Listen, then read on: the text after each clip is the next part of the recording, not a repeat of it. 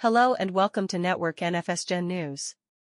I'm Valerie Silverhand, and today we are launching the Apple Vision Pro. Apple Vision Pro launches in the US today, with in-store pickups, demo sessions, and deliveries to customers now underway in the country.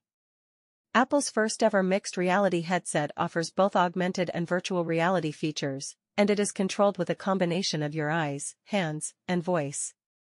Apple describes the device as a spatial computer instead of a headset. The era of spatial computing has arrived, said Apple CEO Tim Cook. Apple Vision Pro is the most advanced consumer electronics device ever created. Its revolutionary and magical user interface will redefine how we connect, create, and explore. Apple stores in the US open at 8 a.m. local time today, and they are all offering customers free Vision Pro demos on a first-come, first-served basis through Sunday.